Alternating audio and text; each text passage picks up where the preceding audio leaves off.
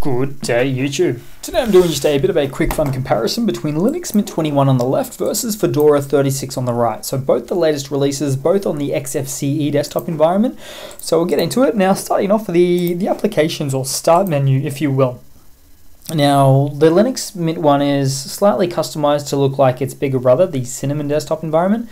It's quite nice. You can search for what you want and away you go. Unfortunately, Fedora, really a bleeding edge operating system, is using this older version of xfce, or probably it's better to say the stock version. So it's just not pretty. You've got your categorizations of apps, but you can't actually really search for anything that well there.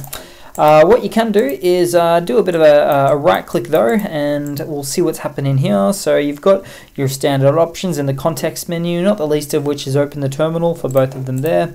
Next up, we'll open up a folder there and we'll see what's happening with these two. So again, we are using the, let me just get rid of that for you guys. We are using the same file manager. It's called the Fedora file manager, a nice mid to lightweight file manager there, but we have just a nicer look and feel, the way that it's been a bit more customized, the Linux Mint variety there.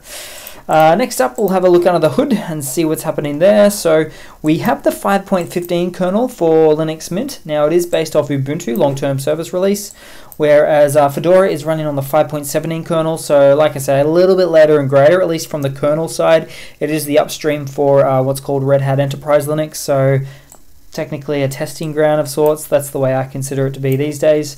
And last but not least, let's have a little bit of a look and feel for the RAM usage on boot up. Now take these values with a bit of a grain of salt, but we are running at about 600 megabytes of RAM on boot up for Linux Mint 21, whereas Fedora 36 running at 573 megabytes of RAM. So like I say, take these values with a bit of a grain of salt, but they are roughly the same, as you'd probably expect them to be there anyway. So thanks for watching, guys. Please leave a comment, subscribe, hit that like button, and I do hope to see all of you guys there in the next one. Cheers.